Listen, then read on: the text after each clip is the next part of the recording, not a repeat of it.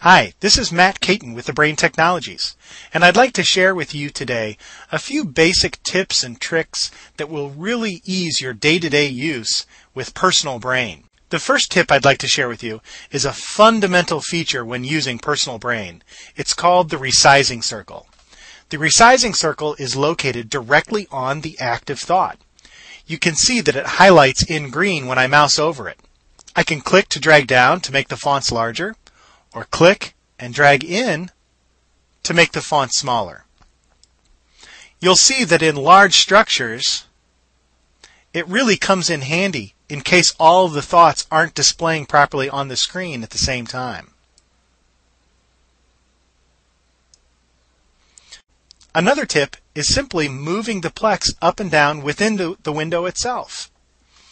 You can see that I can move databases towards the top of the screen or towards the bottom. Depending on the current size of the plex and how many thoughts I have appearing, this could really help me visually to create a larger view of more thoughts in the plex at one time. Another great tip is to simply go full screen with the plex. If I'm not currently utilizing the tabs down below, but just doing a navigation, I can double-click on the background and bring the plex full screen. Now I'm free to do my navigation.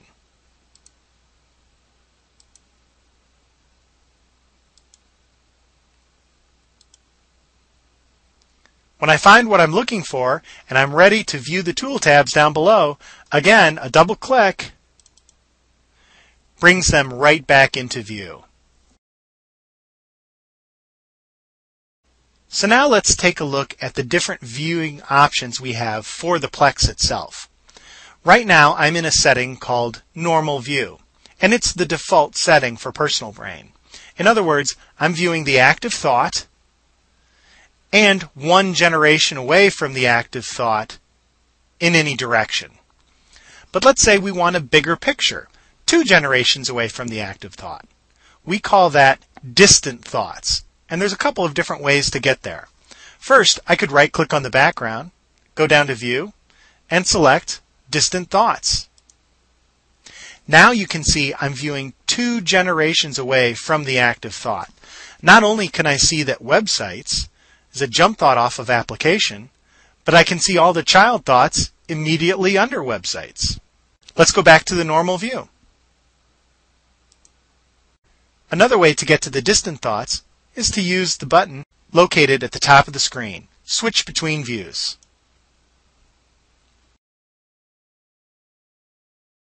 The next option we have for you is called Expanded View.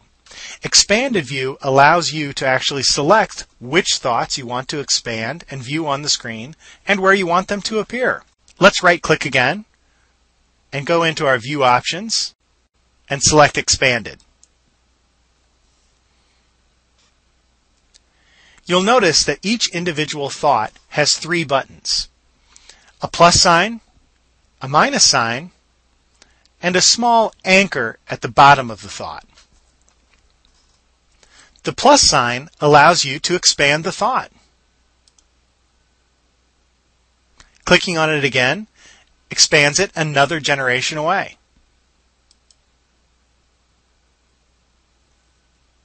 Let's use that resizing circle.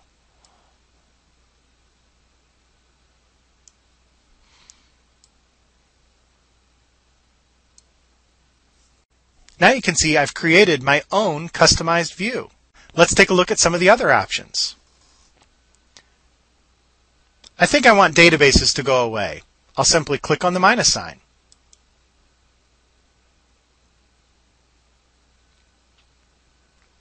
Websites needs to be a little over to the left.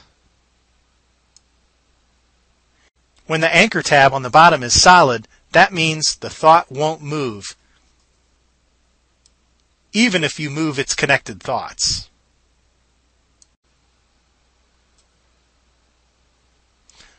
Unanchored thoughts will do their best to find their own location. Let's go back to the normal view again and bring back the tab windows. The tab windows can easily be moved around the screen. Again, another option to best suit your needs.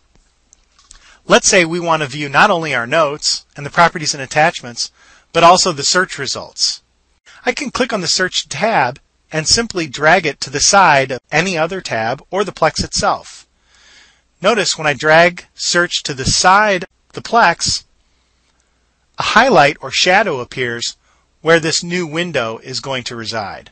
I release my mouse trigger and the Search tab has its own new home. Let's do the same with the calendar. I want it to appear directly below the Plex. Voila! All the windows can be easily adjusted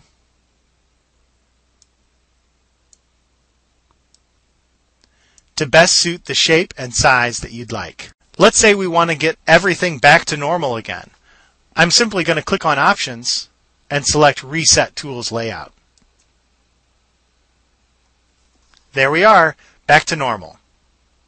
One final feature that's incredibly useful is to be able to choose where you want the brain to appear on your desktop. Right now I'm in float mode, which means the brain can be minimized and maximized, just like any other typical Windows application. One of my favorites is the ability to turn the brain onto auto hide. On the window drop-down box, I like to select Auto Hide Right. Now, whenever I'm not using the brain, it scrolls to the right and can be easily accessed with its activation button. Even the activation button can be moved to a different location.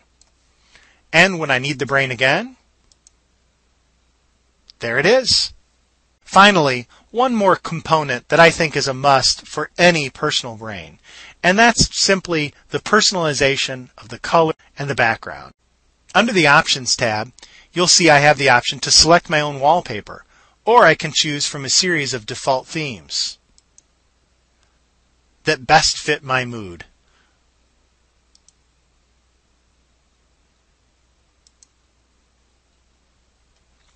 Even the colors of the links, tabs, and thoughts can be easily changed. Again, in Options, open up your Preferences and click on the Colors tab. Here, I'm going to change the resizing circle to a bright red. I won't lose track of that in the future. I hope you can use some of these tips and tricks that I've shared with you today to customize your own personal brain file and ease your day-to-day use. Enjoy using your own personal brain.